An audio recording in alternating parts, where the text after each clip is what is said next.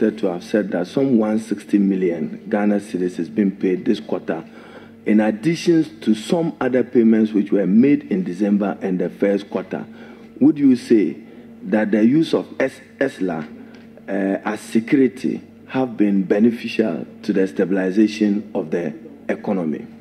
Respectfully, Mr. Chairman, I am not in a position to confirm what you say, but if that has happened, that is good. You to Article 174, and I hope that Chairman will indulge you to be able to have access to your laptop at any time to make any reference. Article 174 of the Constitution vests, and with your Chairman's indulgence, I quote, "No taxation shall be imposed otherwise than by or under the authority of an act of Parliament." But for my purpose, 1742 is important for my follow-up. Where an act enacted in accordance with Clause 7 of this article confers power on any person or authority or waiver or vary a tax imposed by that act, the exercise of the power of waiver or variation in favor of any person or authority shall be subject to the prior approval of Parliament by resolution. In accordance with Clause 1. You can add that, Chairman. Are you aware that the Ministry of Finance, and probably acting through you as government representative, have been writing to companies on tax exemptions that were granted by the Republic? A reversal of that decision. Is the mandate vested in you or in Parliament? I think to know that the ministry is doing this. As a member of Parliament, no such mandate is vested in me, and therefore, be clear, no such mandate is vested in you as a member of Parliament or as a Deputy Minister designate. You have said you happen to be aware the ministry is doing that, but no power vested in you as MP. He read the Constitution to you as to where the power lies. So I want you to be clear in your answer as to who doesn't have the power and who has the power. Whether the power is vested in me, I assume that he was putting that question directly to me. But to answer it broadly, I think the Ministry of Finance has a responsibility to administer exemptions.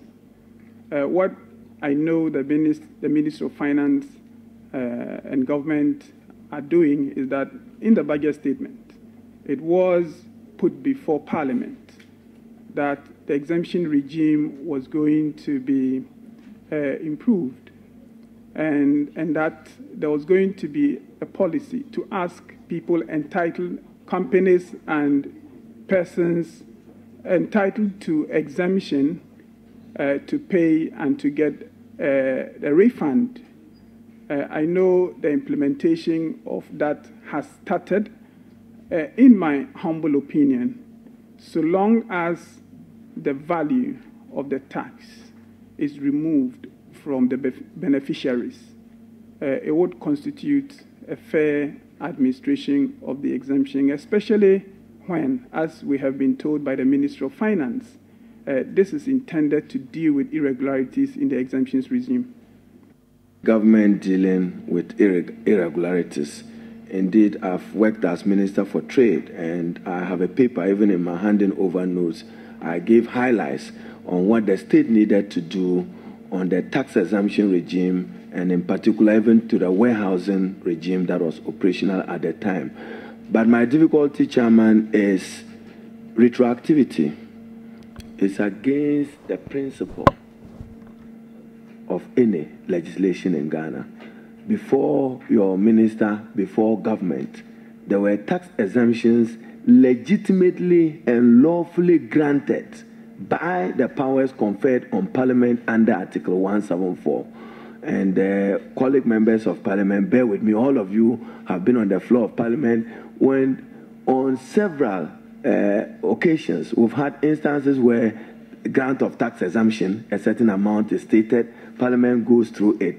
Does it lie within the Ministry of Finance to reverse that decision of Parliament without a rescission order? Chairman, Sorry, I'll disallow this question because you are asking him to make a legal opinion. It's actually about opinion as to whether the minister is offering, implementing the law appropriately. However, I think the important thing is that he recognizes that the powers in the Constitution. If the minister is doing something wrong, we will bring him before Parliament. But it appears to be that to ask him whether or not is to let him offer an opinion on legal interpretation. You can ask your question in another way. Chairman, it's not an opinion. The nominee swore an oath, and in that oath is to uphold the laws of Ghana, the GRUNOM inclusive, the Constitution of Ghana. I'm driving him, if he so pleases, to demonstrate that he is not respecting provisions of the Constitution of the law. I know what remedies to ask for. Does he think that that conduct does not infringe on the Constitution or the laws of Ghana? Stand it. He has already confirmed that he's aware that the ministry is doing that. And if indeed is the ministry, he's not a lawyer to advise the minister. I want the question to be reframed in ways in which the legal part is not placed on him. But as to whether the acts are appropriate or otherwise, I don't have a problem. But when it comes to the interpretation of, because I actually have a different interpretation from. I've noted that, Chairman. So, Honorable nominee for the Ministry of Finance, Ghana Infrastructure Fund had a dedication of 2.5% VAT and a certain allocation of the annual budget funding amount. I know you've been working since the transition within and outside the corridors of the Ministry of Finance. What is the total accrual to the GIF fund to which the budget seeks to realign?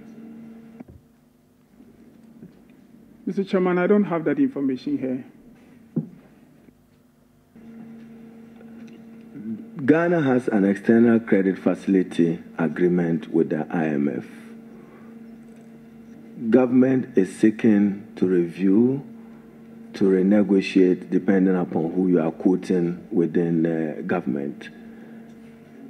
What advice will you have your minister to improve and provide for additional fiscal space, given that you have a fiscal deficit, commitment and cash basis 9 to 10% of GDP? Which fiscal space advice do you have for your minister? Additional fiscal space. Thank you, Mr. Chairman. I think in order to create fiscal space, that is to say, in order to free resources that could be used to provide the kind of services that the Ghanaians expect of government, to do that, I think government has to do things to raise revenue, whilst at the same time taking a look at government expenditure to see which expenditures could be delayed or which expenditures must stop, that way without hurting the mandate of government. That is to say, without hurting the services that government delivers to the citizenry. Those are the two things government has to do. And the advice I would give to the minister by way of revenue is to broaden the tax net, but more importantly, to provide more tax incentives to businesses so that the private sector growth would come with it improved corporate revenue, which has been underperforming for quite some time now. So by helping the private sector to do well, by granting them reliefs, and by supporting the private sector dealing with the energy sector issues, I'm confident that the private sector would contribute more. That way, government will be improving its revenue. On the expenditure side, government has to look at which expenditures will have to be discontinued and which expenditures have to be rationalized. This would be the pieces of advice I'll be giving to the Minister for Finance. IMF. The objective, as I understand it and as I was associated with the process, was for purpose of fiscal consolidation. Do you think that Ghana's 3-year ECF with the IMF have been anything useful and beneficial to the Ghanaian economy? Mr. Chairman, what I think of the IMF program is that as a country, we went into the program because our debts had become unsustainable, and therefore the cost of credit to our country was becoming too much. And as the then president said, we were going there for policy credibility so that investors would trust our policies, and if they were lending to us, they would lend it to us at more affordable rates. If the parameters are anything to go by, then from the time we engaged in the program to now, many of the indicators have deteriorated. But I think as a country, we can look on that as something to learn from, that the presence of the IMF would not necessarily give us the economic development we want. And so, yes, the program, if not for anything at all, has been useful in teaching us the lesson that as a country, we have to do more ourselves and not assume that the presence of development partners in our country would lead to the development we want. There was a comment made by Vice President Dr. Mahmoud Bawumia as to some government commitment, or call it arrears, of 7 billion Ghana cedis. It was initially reported by the media as missing. Is it 7 billion as declared in this budget statement, or a contrary figure? It is still being audited, but now it is 7 billion. Is it not a case that you committed in this budget that is 5 billion? Not you can refer to the attached appendices of the budget, commitment and obligations for 2017 and 2019. You put 00, so you will not report on pipeline projects. But the factual reference, I can refer also to the State of the Nation address, and then a paragraph of the Minister of Finance in this budget is instructive that it's 5 billion and not 7 billion. Which one should we go with? It is 7 billion. What the budget presents, it's a different category of what we call arrears. There are many arrears in the economy. In fact, the figure could even be more than 7 billion because, as the ministry indicated, the claims are still being validated.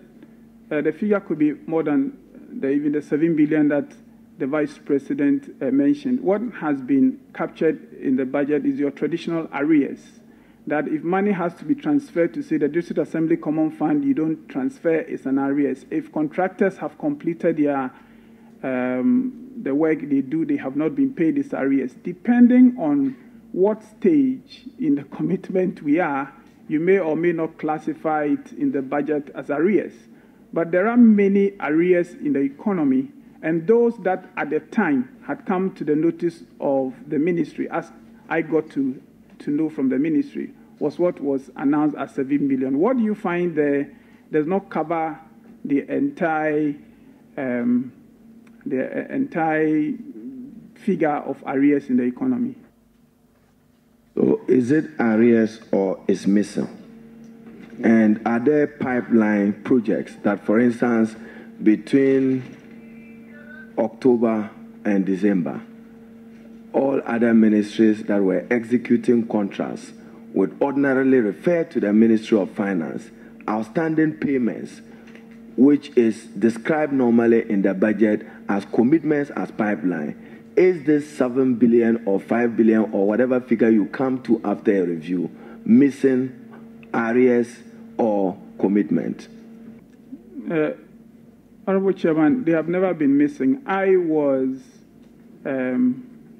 surprised when I heard, especially spokespersons of the previous government make points about some money, the government claiming some monies were missing. What I heard from the Vice President and from the Ministry of Finance was that these monies happened outside the public financial management framework. That is to say, you have gift mix, you have platforms that proper expenditures should go through, where people sit in their districts and sometimes they commit government, central government.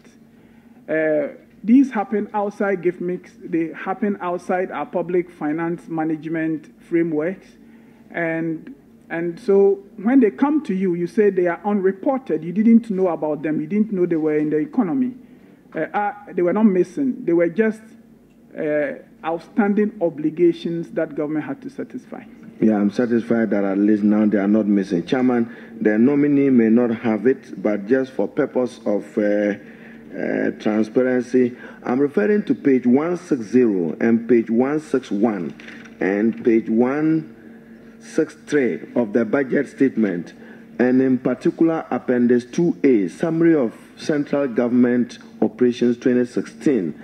And then in that paragraph, I'm still disputing your number, other outstanding expenditure claims of government was not 7 billion, but you reported 5,035,587,250. And then you can go further to the next page. Other outstanding expenditure claims for 2018, you don't anticipate pipeline, so you have 000. So should I rely on this 5 billion as reported here, or your 7 billion, or to anticipate a review outcome of a figure? Mr. Chairman, what I can say is that when we say outstanding obligations, the IMF, for instance, I happen to know, has a definition of arrears they work with. So that if you are engaging with the IMF, the figure for arrears, for instance, may be those claims that have been registered on gift miss, but that government has not been able to process and pay off. So you may add those things and you come to a different figure. If you want to do a comprehensive cover of all liabilities that government should find money and go and pay at some time, not subject to any decision, the figure is much higher. And I'm making the point again, respectfully, Mr. Chairman, that there are many, many arrears in the economy. And I happen to hear the minister say that going forward, strategies for dealing with the development of unbudgeted expenditures and arrears on the blind side of central government would stop. I'm encouraged by that, but it is sufficient to say that... Honourable Minister, he can come and sit at the table. Yes, as briefly as you can. So, Chairman, since the minister presented this budget on behalf of the president, and he has come to solidarize with his deputy, and I now can confirm that at least the 7 billion was not missing, and at least I can confirm that it's not 7 billion by the minister's declaration in this budget.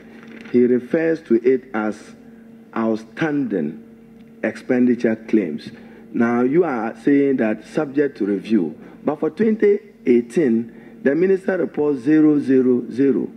Should we not bring closure that is 5 billion based on the budget, not my words? Thankfully now my mother said that I should never use somebody I can't point as a witness. I have a witness. The minister is here, this is his budget, I'm his witness. In page 160 and 163, outstanding government obligation reported other outstanding expenditure claims, 5 billion, not 7 billion. So if you go further to paragraph 163, if you are anticipating that the figure will change, the minister should have reported that for the purpose of classification of central government expenditure into 2018, because we are dealing with the budget for 2017. The minister puts the other outstanding expenditure claims 000, but goes back to his own figure again of 5 billion. What should we accept? Doctor, you have a problem contradicting the Vice President. The Minister of Finance, is it 7 billion or 5 billion? 7 billion or probably more. And if I can quickly make this point, I think I indicated it, but I'll say that again. If people or state agencies incur expenditures and they bring that to the notice of government, it will be registered. Now, if government is not able to pay, they become arrears. There are times when government would have processed and be ready to pay, but the money would not be there. That would be arrears. If money has to be transferred to the District Assembly Common Fund and it is not done on time, it becomes arrears. There could also be situations where people sit in the districts and in the various... Honorable Kwaku, you have seen the scenarios. Did you not consider all that before this figure was presented in the budget? Or is there any figure elsewhere which will be reported elsewhere to make it up to the 7 billion? That's what we want to know. This is the ones that were registered within the public finance management systems of government, gift mix included. What I'm saying is that as we speak, I am advised that there are claims on government by people who have executed various projects. If you put all that together, you're looking at 7 billion and more. And those are not in the gift mix for which you can... Those are not reported in the budget because they have to be audited first, and then the figure could be captured in subsequent budgets. Professor, it's a Kwaku Kwarteng motivated Chairman, it will be certainly, thanks for your indulgence. Now, I take it on authority that I'm to believe your 7 billion and not the minister's 5 billion on the authority of the president. That is for our record. So, Chairman, I'll proceed further. Now, in your answer, reference to earmark and statutory funds, your minister again was kind enough to copiously refer to the Honorable Setekpe 2010, 2011, 2015 budget statement when he analyzed difficulties of statutory funds and realignment fund. In just your answer, you have alluded to the fact that government is always in arrears, common fund, NHIA. What accounts for it, and how do you intend to deal with it? There may be several factors, but one factor which is so clear is that there are so many rigidities in our public finance management space. That is to say, by law, you are required to pay so and so percentage of tax revenue for the purpose of say, the GET fund. You're supposed to pay this, you're supposed to pay that. The result is that central government revenue is encumbered before the minister and government have the opportunity to examine priorities and to direct resources accordingly. Therefore, you would see, as you have just indicated, government, instead of transferring, government knows that there is no money, and therefore we begin to have this arrears years upon years. So if you ask what I think is one of the reasons why we have the development of these arrears on statutory funds, it is because over the years, government has just been unable to. The way to deal with it is what I think government is seeking to do, to cap earmark funds and to free resources so that public expenditure would become a legitimate instrument for responding to changing public priorities? Thank you. I wanted to do a follow-up. Honorable Kwarteng, you're talking about public funds being capped and rigidities. When it comes to NHI, my view is that we deliberately said we are taxing ourselves extra 2.5%, specifically geared towards dealing with health service funding. So how would that be a rigidity to you, such that there should be arrears? Get fund. We said 2.5% of the VAT.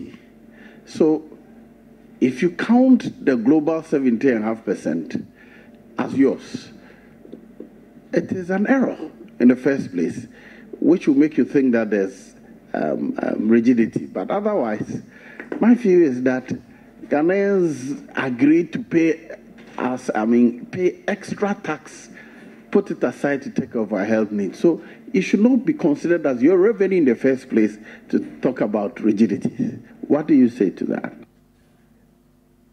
You consider that there's a limit to how much taxation you can impose on people and on businesses. So by imposing, for instance, a 2.5% VAT for the purposes of, say, NHIS, you are occupying the space within which you can take money from the citizenry. You are exhausting it because there's a limit. So if it comes to a point where government is unable to impose additional taxes, because the imposition of taxes for the earmarked purposes you just referred to has taken up the tax base, then it becomes a rigidity on government, and government has to deal with it as it stands. And I think that we ought not to think of these things as government. I see them as the public contributing resources. Now, if we pay statutory funds, and we pay wages, and we pay our debt service obligations, and the money is finished, the money is finished if you look at our budget. So we must ask, how should central government operate? In the past, the response has been to borrow. We have so borrowed that now the international market is beginning to look at us as credit risky, and therefore we are borrowed at very high risk. I think we are clear in our minds as a people that that part is unsustainable. So that is the rigidity we talk about. And I am pleased that government is now taking steps to create a balance. So as far as I understand the government's responses to the situation, government is not abolishing these statutory funds. Government is saying that we will cap it up to a point so that resources will be free to do the other things that government has to do. Chairman, I would have a difficulty accepting the minister's answer, and to use your own words to Chairman's question, 2.5% VAT dedicated to health insurance. We build a national consensus as a country to do that. 2.5% VAT to support education. We build a national consensus to do that. 2.5% GIF, an annual budget funding amount. We build a national consensus to do that. What, in your answer to the chairman's question, you are saying there is a limit to which you want to tax people. You are not forgiving the Ghanaian people that tax. Otherwise, take off the 2.5%, and the Ghanaian people know that you are a forgiving government, but you are taking a 2.5% dedicated for health and education. That's what you are describing as freed resources. It is not freed resources. Anyway, Chairman, but I note that he describes that as free resources. We are saying that you are going to undermine the operation and existence of those funds. Will this government borrow? Yes. This government, I think, I can't speak for government, but if I look at the 2017 budget statement, government will borrow. How much does government seek to borrow in the 2017 financial year?